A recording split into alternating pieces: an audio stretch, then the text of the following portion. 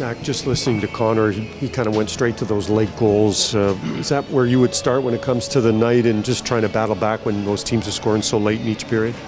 Sorry. Yeah, I mean, just obviously I think we're just turning the puck over too much against a team like that. And yeah, just crucial moments of the game where we were turning it over and they capitalized and, you know, they take advantage of it.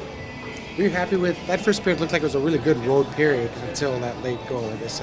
And then the second period looked like it wasn't a bad period until that late goal. I guess. Is that kind of the way you see it? Yeah, I mean, first period we hit the post on the way down there, and then they get a bounce off a stick and it goes in. And but like, that's hockey. Just that was an overall fine period.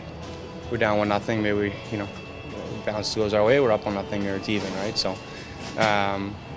But it doesn't matter. I mean, we lost 7-2, so one bounce here or there isn't going to change the game, right? So,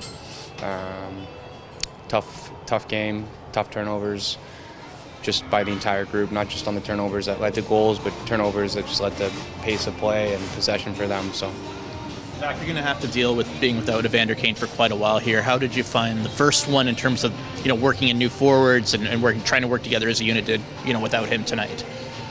I mean, I don't even think we gave ourselves a chance. So he's a big part of our team, obviously, and he'll be missed. But tonight, I think, just wasn't a game that that we didn't give ourselves a chance with what we were doing with regards to managing the puck through the neutral zone on our blue line, on their blue line, and against a team like this, their top 5 team, they're going to come back down and make you pay. But yeah, big loss with Evander. It's an opportunity for guys in the locker room to step up and help fill that role. I think it'll be done by committee. I don't think any one person is going to fill that hole. But we have a lot of really good players in the room. There's a lot of talk this morning about having to manage the puck pretty well against this team. You seem to think it obviously didn't go very well. Why do you think that was tonight? What kind of prevented you guys from doing that?